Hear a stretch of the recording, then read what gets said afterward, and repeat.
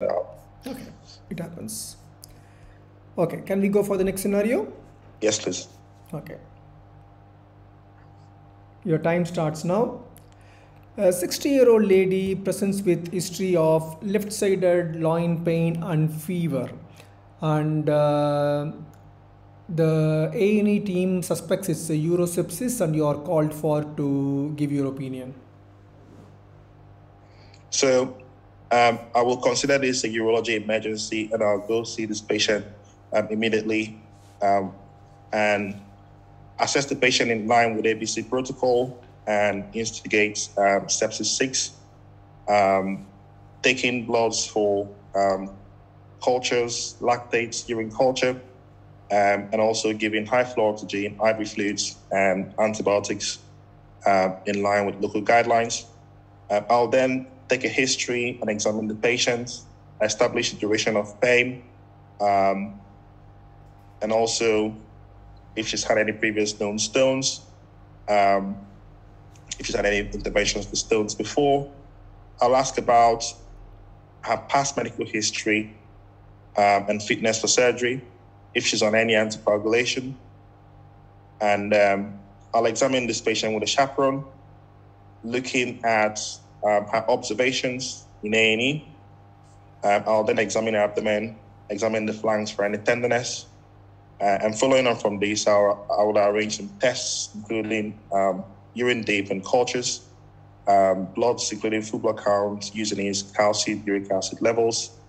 And then I will, in view of my concern about an obstructing kidney stone, I'll arrange for an urgent CTKU.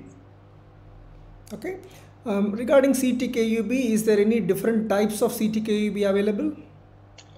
So there is the low dose CTKUB and the standard CTKUB. Hounsfield unit at the radiation exposure being between 2.5 to 5 millisieverts. Okay. Any criteria you will decide which patient needs low dose and which patient needs high dose? So for a low dose CT, if the patient is very young, if they're recurrent stone former, or if I'm anticipating that this patient will require lots of CT in the future, then a low dose CT may be a place to start from. Okay. Are you able to see the picture, Shad? Yes, I can see a scout film, a scout CT film showing the abdomen and pelvis. On the left side, there is an opacity in the left kidney, in keeping with the Staghorn calculus. I can also see a small stone in the right kidney. I need to look at the cross-sectional images to confirm this. Okay. I will take it from top down. So indeed, there's a Staghorn stone in the left kidney, and there is a right upper pole stone, a right lower pole stone, sorry.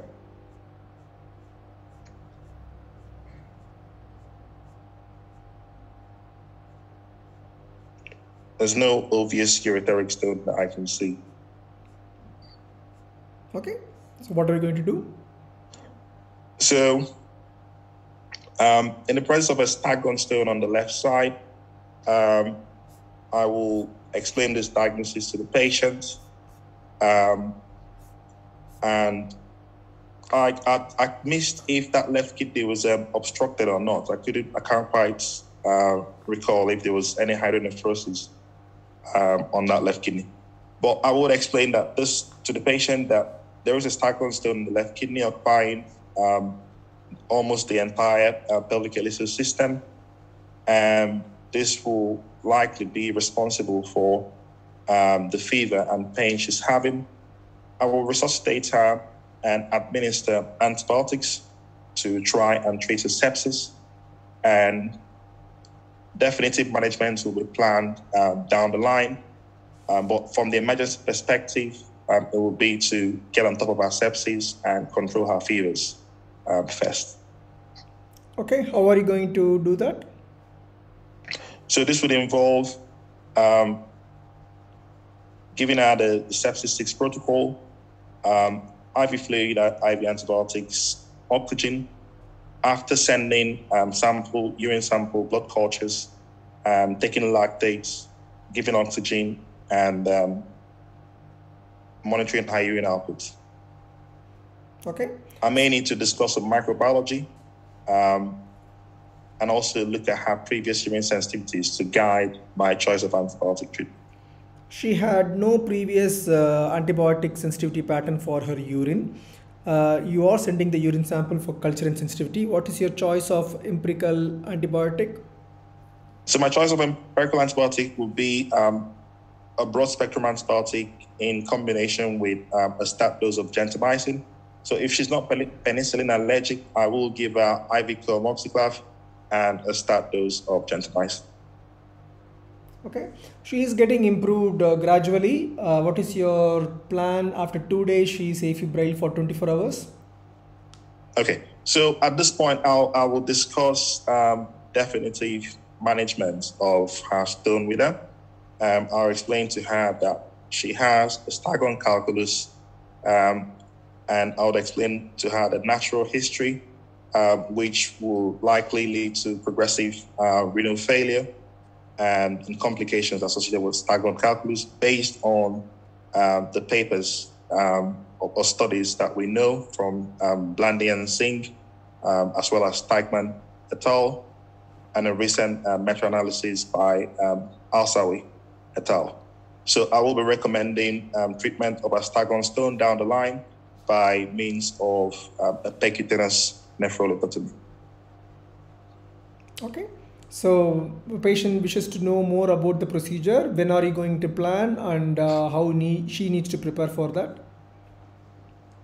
So with the aid of a BOWS specific information leaflet, I will counsel her explaining the risks, benefits of this procedure, explaining alternatives, and what the PCNL entails.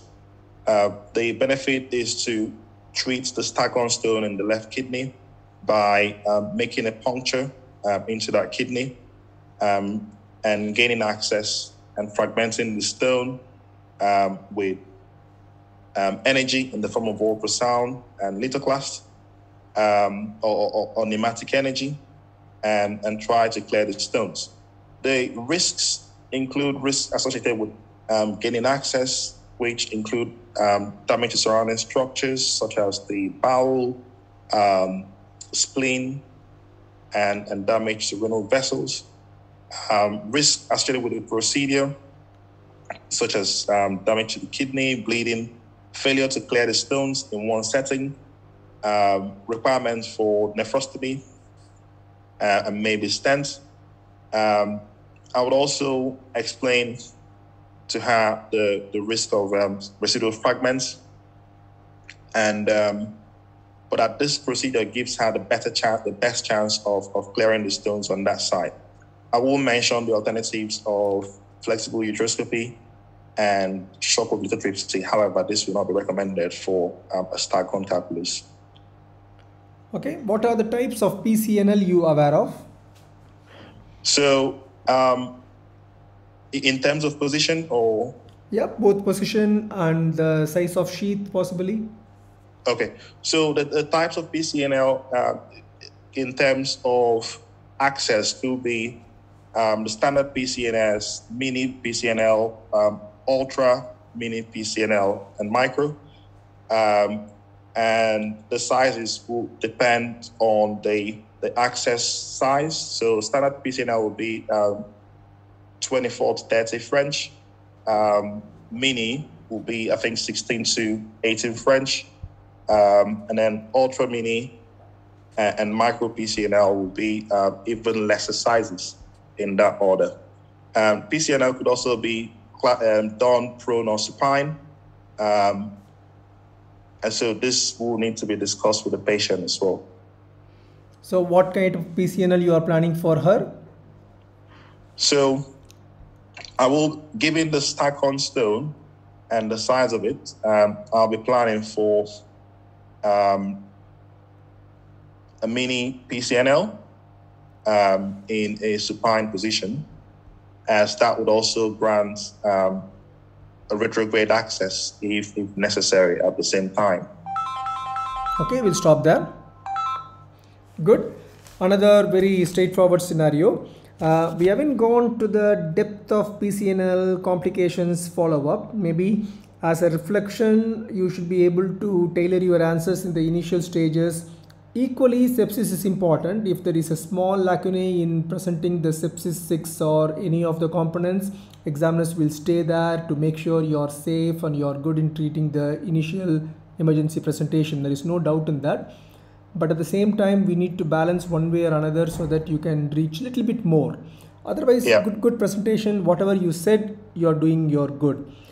I'm glad that you brought in sepsis 6 protocol. I'm glad you're able to pick that small stone on the right side.